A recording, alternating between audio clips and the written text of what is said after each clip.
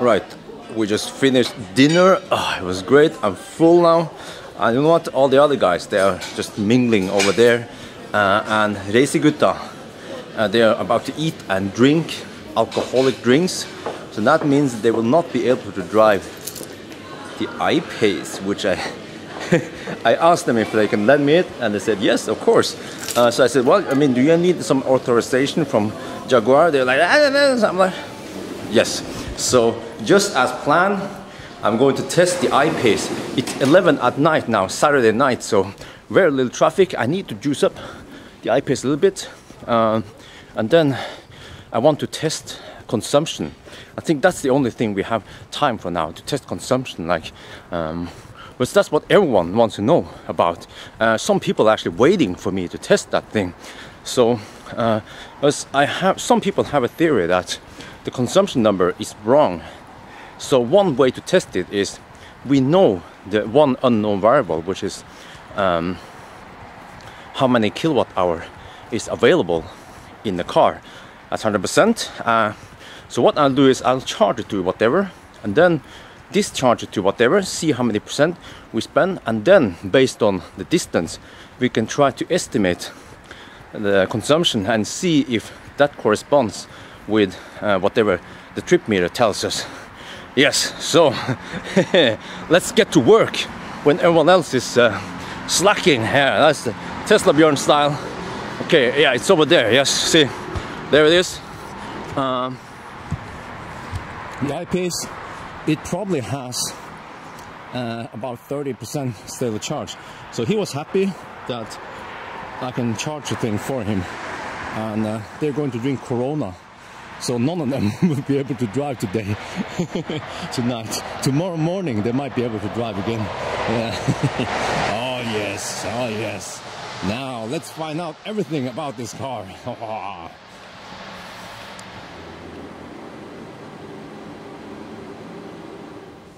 Alright, so I have charged the car to 75%. It took a while, it's a big battery, and it seems like it charges at around 45 kilowatt, yeah, 45, 46 kilowatt, which is pretty good. And ooh, what is this? The reflection. Oh, you know what? It seems like the front gel. Oh yes, the front windscreen is heated. Yeah, I see those heater elements, just like in the e-Golf. Didn't know that, but 75%, and we will restart the trip meter. We have to do a highway test, like yeah, I will cruise at 90 kilometers per hour. That's the only test we can do around here. We can't do 110, 120 kilometers per hour. So let's do 90 kilometers per hour test and see the consumption here. And then after a while, I don't know how long we have to drive, maybe like an hour, and then we can come back and see. Yeah, let's do some calculations then. Oh yes, let's go.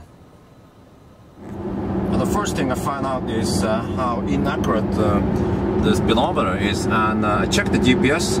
You have to cruise at 94 kilometers per hour for the GPS to show 90. So it's at these speeds, yes, we have 4 kilometers per hour off. So fair enough, as expected. The consumption is high, but this is the nature of especially heavy cars like this, is that we have some kinetic energy in the car. So of course, if we regen down to 0, then the consumption will be way lower. It's already down to 73%. We have to drive a while, maybe drive it down to 25, because if we only do a measurement of, let's say, 10-20%, then there's way too much measurement error, round-off error. So what you have to do is drive a lot, maybe 50%, and then you will get a more correct reading. The ideal one is to drive, to charge it to 100% and then discharge it to 0 for the most correct reading. But I guess a 50% chunk is still good enough. And I will try to learn more about this car. I need to learn a lot about this car because I've never driven a Jaguar before, so it gets a little bit of used to. But you know, with every car, it's like you can learn how to use every car, and once you learn it, then it's no problem for you to use it. I mean, it can be troublesome for other people to try to use it, but that's not really the reason why you want to buy a car, you know?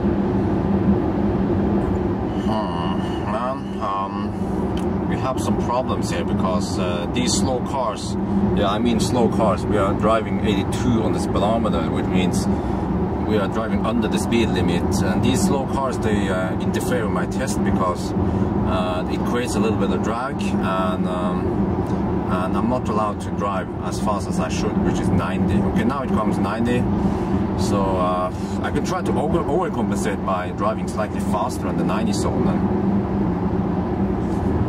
We have been driving for about 25 minutes. We have done 38 kilometers, and according to the trip meter, it's tiny here, but average speed is 87 kilometers per hour, and you have several. I have to zoom in there to show you.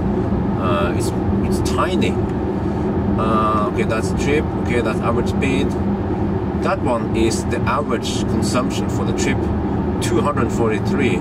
And when I did a calculation based on state of charge, it seems to be similar. It seems to be like 250, 60. But as I mentioned, there's way too much measurement error right now. This one is recuperated energy, not too much, which means that the road is fairly flat. That's good. And that's like the current consumption right now. So I think you can't reset it now. It's probably current consumption. So far it seems like at 90 kilometers per hour you will consume a lot, but okay, let's just do the test. 63% now. Let's keep going. Oh man, I mean, it's 11 at night now, 11 on a Saturday night, and we have a slow Toyota in front of us. It was cruising at 77 on my speedometer, which means like 72 kilometers per hour real speed on the 80 zone. So these slow drivers, they kind of ruin my test because I'm not able to drive as fast as I would. Like, you know, I was trying to cruise at 90 kilometers per hour, but it keeps ruining. These slow drivers keep ruining my test. So the best would be to do it on the motorway, which we don't have nearby here. So yeah, I will just again overcompensate the speed a bit, cruise at, let's say 97, 98 kilometers per hour on the fastest stretch. Yeah, so at least we get an average speed in the end. So, but you know, the average speed there won't be the same as cruising at constant speed versus this yo-yo driving here. But well, that's the best we can do right now. Alright, we are now back at the charging station. So I only had time to drive it from 75 to 47%, and I did some quick math here, and it shows that I used 28%, which is like, yeah, about a quarter of the battery. And also I noticed that the average for trip meter goes down when we are parked, like even if the car is in park. So when you look at the average speed, and when I parked, it was at 87 or 88 or 87 kilometers per hour. Now it's already at 83 kilometers per hour. So we can't trust that one too much, but at least in my test I tried to drive as close as possible to 90 kilometers per hour. So it was a little bit slower sometimes, a little bit faster sometimes, but 90 kilometers per hour, that's, you know, the best speed I can do around here, where the speed limit is 80-90 kilometers per hour. And then the trip meter shows that the average consumption was 231. But when I did the estimation based on state of charge, you know that we have, well, according to the spec, they claim that it has 84.7 kilowatt hours. So when I do the quick math based on that, then the consumption, the real consumption based on that is 248, which sounds a little bit too high. So there is one theory that we have a very big measurement error here, or that we have less than 84.7 kilowatt hour available.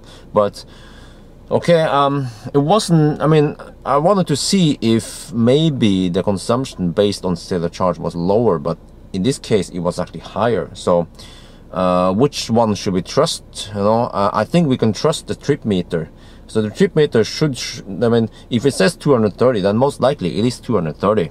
As I mentioned in the beginning, some people might have a theory that the trip meter showed too high consumption. But again, you know, a 28% measurement is not enough. I should do like a 70 or 90% measurement, like charge to full and then discharge to 10%. That would give me a better reading. But oh well, I mean, it's 28% is still good enough. So yeah, and how high is, I mean, how much is this? We had a mix of wet road. Well, I say wet, and it's not soaking wet, it's like damp road, moist road and dry road. So of course the moist road will add more rolling resistance. And what else? Almost no wind, yeah, like basically no wind. Almost very little elevation change. Actually, the regenerated, recuperated energy was only 1 kilowatt-hour. So that kind of confirms it. This car is fitted with 20-inch tires. So you can like exclude that you know, it's not like it had the 22-inch tires. So how much is this compared to the other cars? Tesla Model S would use way less at 88 kilometers per hour. It will probably use like maybe like 190 watt-hour per kilometer in the same conditions, and the X would consume more. My gut feeling says around 210, 220, so still slightly less than I-Pace. And as for the other EVs, like Leaf or e-Golf or Kona, whatever, all these other smaller cars, they usually like speeds like this. I would say about 130 to 150 watt-hour per kilometer, but they are much smaller, so we can't really compare them to I-Pace and Tesla. So well, okay, so but you know what, this test was done with the old software, and I wanted to do this test because I want to see what happens after the software update. Maybe there's like there could be like how do I put this, like a not optimal tuning with the drivetrain, whereas we have seen this in Model S P85D. That was like the first dual motor that Tesla made, and in the beginning, it was like in 2015, the P85D consumed a lot of energy. Like people were reporting 250 watt-hour per kilometer, just normal highway driving, more or less like I did. And lots of people were complaining, like, what the heck is going on? Why is it consuming so much compared to the classic rear-wheel drive? And then eventually, I think they implemented, you know, torque sleep, like you let the front motor work most of the time and stuff like that.